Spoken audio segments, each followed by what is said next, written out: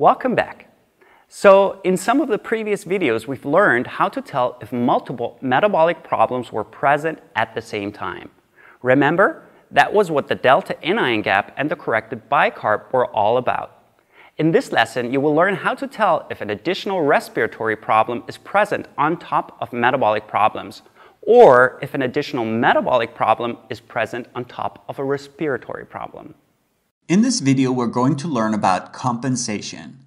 Compensation refers to the fact that the lungs will try to compensate for a metabolic problem by hyper and hypoventilating, and the kidneys will try to compensate for a respiratory problem by excreting or retaining bicarb. So this is the kidney representing the metabolic system, and these are the lungs representing the respiratory system.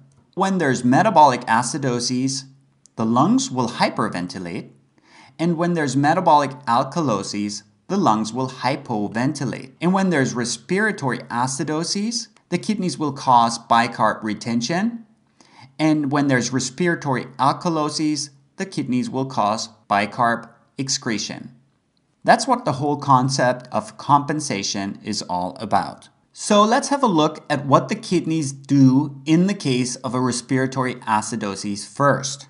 So we said that in respiratory acidosis, the PCO2 goes up, which causes the pH to go down in response to that, and the kidneys will try to compensate by increasing bicarb as well. So when there's no additional metabolic problem, then the kidneys will increase bicarb by a predicted amount. Since renal compensation takes hours to days, bicarb will increase just a little bit in acute respiratory acidosis and more in chronic respiratory acidosis because the kidneys have more time. Let's see what happens in the acute phase. So in this setting, for each 10-unit increase in PCO2, the bicarb will increase by 1 unit. What about the chronic phase? There, we said that the kidneys have more time to adapt. So here, for every 10-unit increase in the PCO2, bicarb will increase by 3 units. And what about respiratory alkalosis? Here, the PCO2 goes down in response to hyperventilation. As a consequence, the pH goes up, and since the kidneys try to compensate for that, they will cause bicarbonate excretion, so the bicarb will go down. What happens in acute respiratory alkalosis?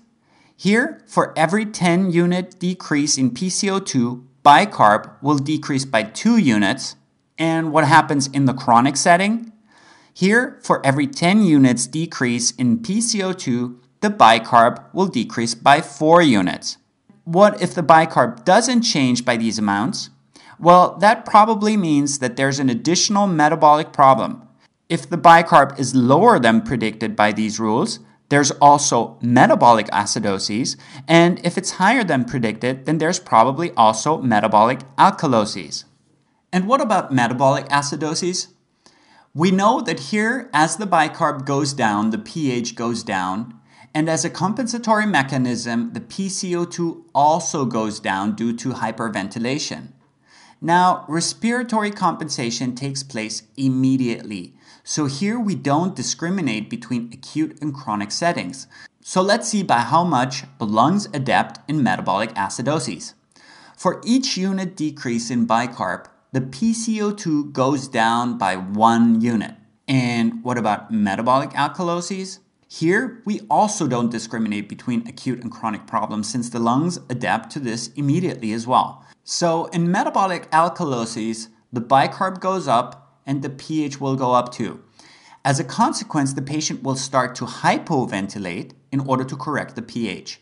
As you can imagine, there's a certain limit as to how much the patient can hypoventilate. So this type of compensation is somewhat limited. Let's see by how much the PCO2 changes in this setting. So for every 2-unit increase in bicarb, the PCO2 will increase by 1 unit. And what's the problem if the PCO2 doesn't change by the predicted amount? What if the PCO2 is lower than predicted? Well, then that means that respiratory alkalosis is also present, and if it's higher than predicted, then respiratory acidosis is also present. So here's a little memory aid that should help you to remember what we've just learned. So on the left side, we write down acidosis. On the right side, we write down alkaloses. Then we have acute respiratory problems, chronic respiratory problems, and metabolic problems. And here are the compensatory changes that take place in each setting. We said in acute respiratory acidosis, for every 10 unit increase in PCO2, bicarb goes up by 1 unit. In acute respiratory alkaloses, we said for every 10 unit decrease in PCO2, bicarb goes down by 2 units. In chronic respiratory acidosis, we said for every 10 units increase in PCO2, bicarb goes up by 3 units. And in chronic respiratory alkaloses, we said for every 10 units decrease in PCO2, bicarb goes down by 4 units. What about metabolic acidosis? Here, for every 1 unit decrease in bicarb, PCO2 goes also down by 1 unit.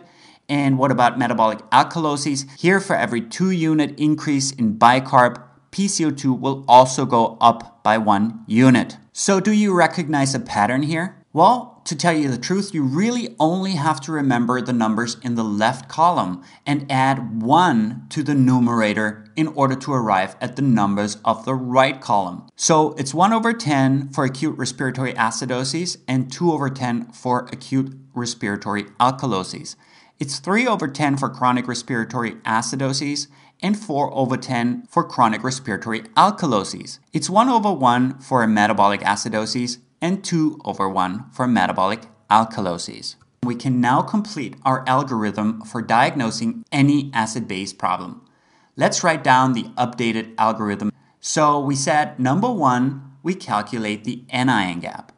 Number 2, if there is an elevated anion gap, we calculate the delta anion gap and the corrected bicarb. Number 3, we check the pH and the PCO2 in order to identify the primary problem. Is it metabolic or respiratory? And now there's an add-on. Number 4, check if compensation is adequate, and if it's not, an additional acid-base problem is present.